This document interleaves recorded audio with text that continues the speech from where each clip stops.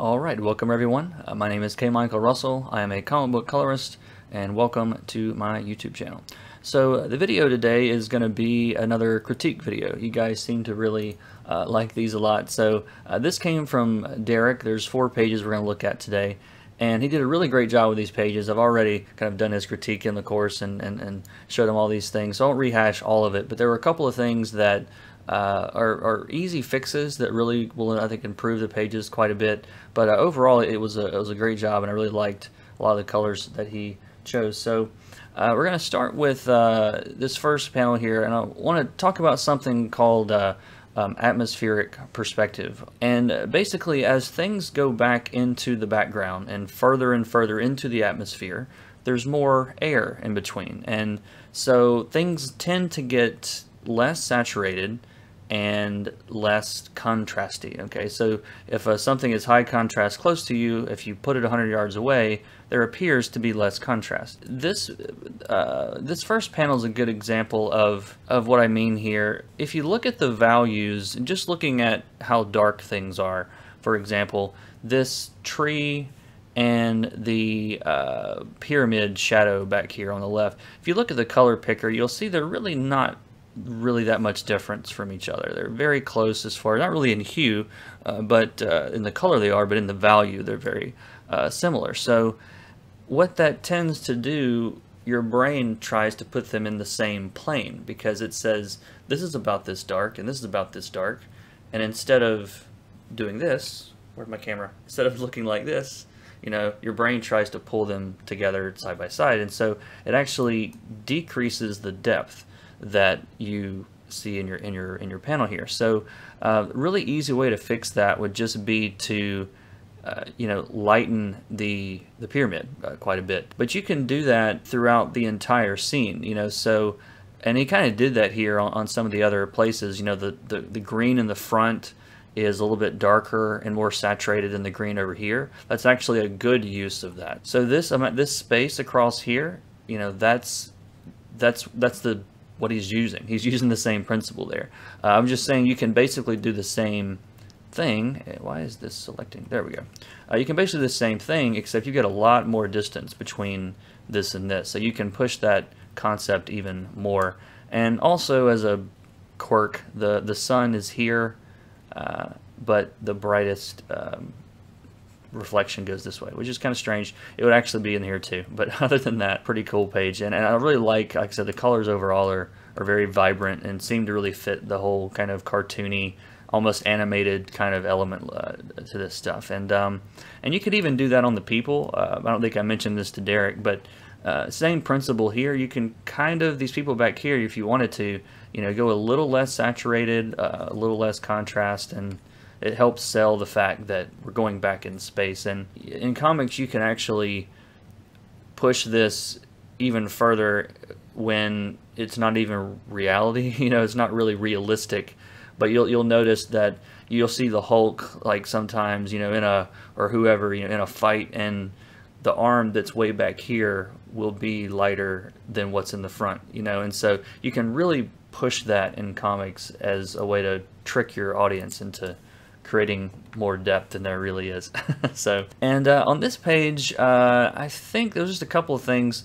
One, I think the figures on this get a little bit lost, you know, and you could, just by creating a few, just by creating a few little maybe brighter spots in the rendering, not necessarily completely white like I just chose, but something that is a little bit brighter in places. Obviously I'm not doing this very well, but it would help to create those little focal points and help to sell that just a little bit, since they're all pretty close in value to the tower they're working on back there. Also, the rendering is not really that different in some cases from the base color. If you look at the bicep here and the underarm here, if you look at the color picker, they're just barely moving. So, you know, you could push this, you know, either way. You can make the highlights lighter, you can make the the dark parts darker, you know, maybe not that dark, but you know, however you want to do that.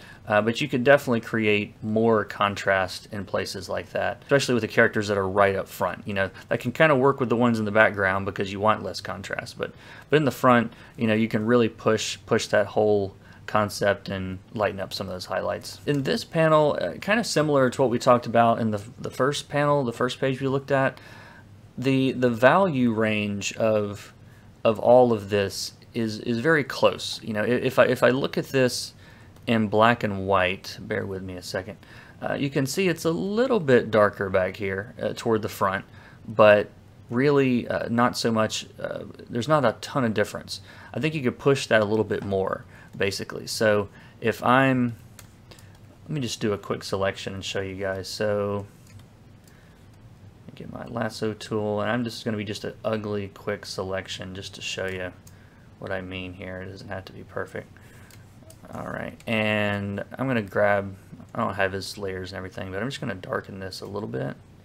And you can see already, even looking at this in black and white, and sometimes I do this, I'll put my, this is just a black layer in color mode to show it in black and white that I can turn off and on, and I'll even make my adjustments with that layer on so that I can really get the value differences that I want.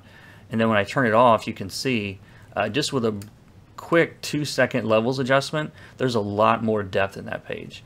And I could push that even more. You know, this palm tree thing is even closer, so if I wanted to go a little bit darker on that, then again, it's just instantly creating a whole bunch more depth in the frame than what's there originally. So again, quick, easy fixes that don't really take a whole lot of time.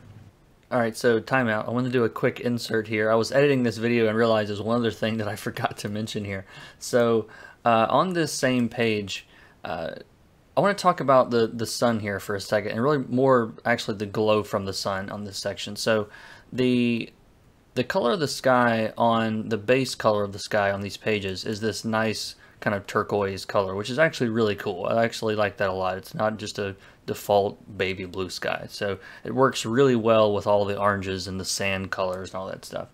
But it looks like what happened is you think, well, the sun's yellow, right? So I'm going to put a yellow glow around the sun, and it looks like he probably used a soft brush to do that. But look at the color picker now. When I start color picking these colors around the sun, you can see that they are green. So when you layer, you know, yellow and blue, like the old commercials for Ziploc, you guys are probably not old enough to remember this, but yellow and blue make green when you mix them. So when you mix a yellow soft highlight color that has some opacity, and so the under color, the base color is coming through, you actually get green, which is why the sky is trending toward green. As we get further away, you can see it's getting more and more back to that blue in the color picker, all the way back to that kind of that base color there. But as you get closer to the sun, if you look at that color picker, it's getting more and more green, right? So all the way almost to yellow right before it gets to there. But so the sun, generally, when you're looking at the sun against just a blue sky, it actually looks pretty white. You would want to use a pretty bright white color if you're going for kind of a realistic sky. And if you don't, you know, those kind of things, if you come across something and you're just not sure how to do something like that, then just look for reference, you know, find a picture and kind of base what you're doing off of that. So anyway, time in. All right, and a lot of these things we sort of talked about already, but you know, with this color, this building way back here in the background being really close in value and saturation to what's in front, we kind of talked about that. And then this page is a good example of, it's a very busy page, and the action of what's actually happening in this panel is here. All right, this is the two lead characters on this page, but they're kind of lost. They're very small in the panel, so it's up to the colorist to help, you know, create that focus and make sure the reader is finding the action in that panel. So what I would do here, and I'm just going to do this very quickly again just to show you how easy this would be, especially if I actually had the layers, this would be even easier. But just really quickly, I'm going to select the foreground, which in this case is not really the important part of the action. Let's just do this and very roughly do this. Alright, and again, if you actually had the flat, this would be way easier. But I'm going to grab my either levels adjustment or actually, instead of doing that, because there is so much in here, let's do this. Let's just put a color in here, and I'm just going to set this to multiply, and this is probably a little too dark, so let's lighten it up, and we could play around with what color it is, maybe something like that.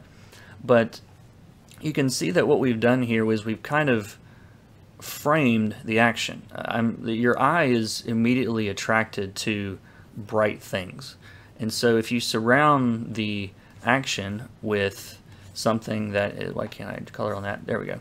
If you surround the action with things that are dark, then your brain sort of wants to look past them. And if you look around, and if you guys that read comics, if you look through your books, and you'll notice a lot of this, where the action is very small in the panel, and so the colorist is having to do something to get you to look there. And a lot of times they'll either darken sections, or they might barely even render some of these sections up front, so there's less rendering and it's more simple, and then there's more rendering in the places where it matters.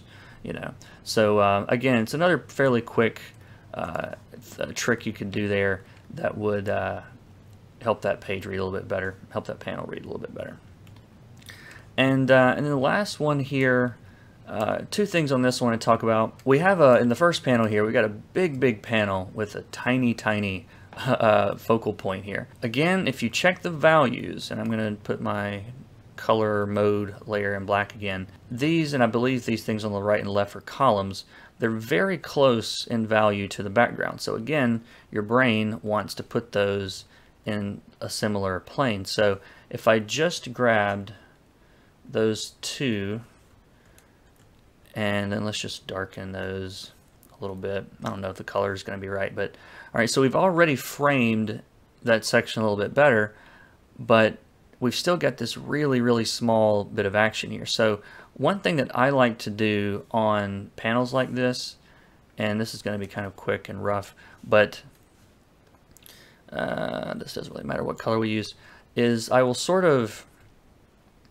put a little bit of a, not like that, a little bit of a halo effect around, and this is a little bit too dark, but just an example, a little bit of a halo effect around the action. And what that does, again, it sort of pulls your eye toward the center. And you could go a little bit brighter maybe around that spot, even where he is, if you wanted to. But and he did this a little bit with this bright white that you're seeing right here. That bright white is kind of pulling your eye there. You could pull that even, push that even more along here and make that brighter. Yeah, and then second thing, these color gradients that are in here, not every color blends into another color easily on its own. A lot of times you have to put some kind of transition in the middle. When you have colors that are pretty much opposite each other on the color wheel, you get very strange gray stuff in the middle that doesn't always look right. And if you're wanting to blend, blue all the way to red, you might have to find something kind of in the middle of that to make that transition a little bit easier and to make it a little bit easier on the eye, because it tends to sort of wash out with a strange kind of desaturated stuff going on in the middle. Again, other than that, really cool pages, really fits the look of the line art, I think. So I hope you guys enjoyed this. I do these for all the students in my coloring course, and there's a link to the description if you want to check that out. Make sure you like the video if you did, and yeah, subscribe to the channel if you want more of this. We'll see you guys in the next one. Take care.